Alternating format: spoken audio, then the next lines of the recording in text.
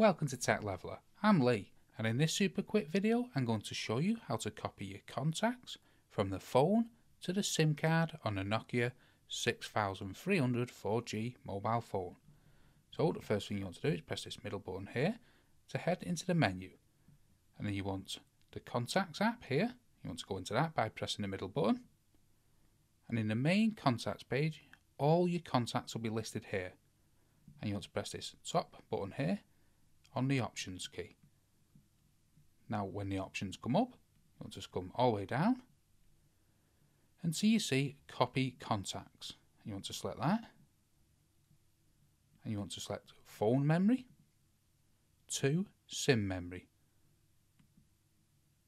and then you'll select you can either select all, or you can select each individual contact by going through them and pressing the middle button.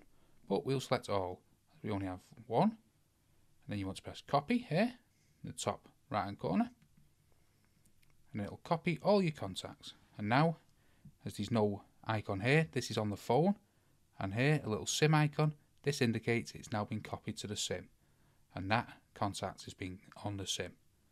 So that's how to copy contacts from your phone to the SIM on the Nokia 6300 4G mobile phone.